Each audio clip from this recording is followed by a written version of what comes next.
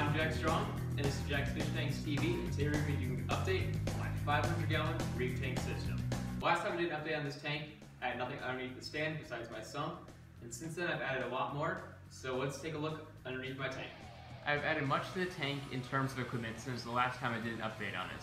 As you can see, there is a Skims calcium reactor, a CO2 tank, and a Skims protein skimmer underneath the tank. Off to the right, on the side panel, there is that blue glow, which is my cooling fan, which pretty much will just circulate air when I put the cover around the stand.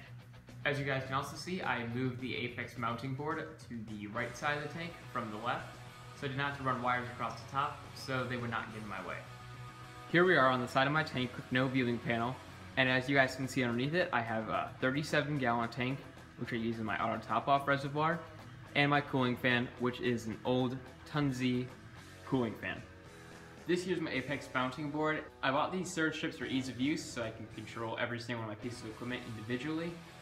After I bought these, I realized I'm planning to put an Apex on the tank, so I probably didn't need them, but they're going to be a nice thing to have for the equipment that I'm not going to plug into the Apex. Underneath those, I have my Apex mounting board, which right now has no Apex equipment on it, but it will soon. Right now it has a Vectra L1 DC return pump control, has a Tunze osmolator control box. It also has the ballast for the Vectra L1.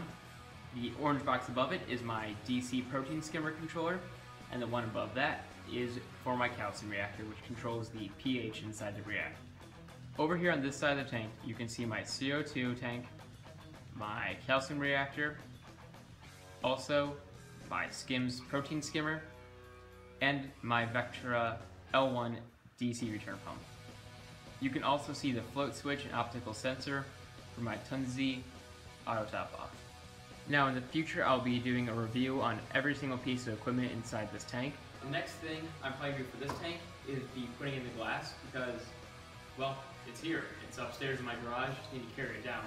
The big sheet across the front weighs about 300-ish pounds, so it's going to be really hard to move. So I'll have to get someone over here to help me with that thing. I need to cut bracing for the top of the tank, which I have plywood sheets that I'm actually just going to cut into Euro bracing and put it across the top, and there's going to be 3 across braces where my returners will come out the top of the tank. Now, for a segment of this video that I didn't do in the last one, is we're going to look at my tank and I'm going to show you guys my aquascape that I've laid out using cardboard. And you guys are going to vote in the comments if you guys like this one. And in next week's video, I'm going to do a different one, and you guys are going to have to pick which one you guys like the most, and that's just going to go in my final tank.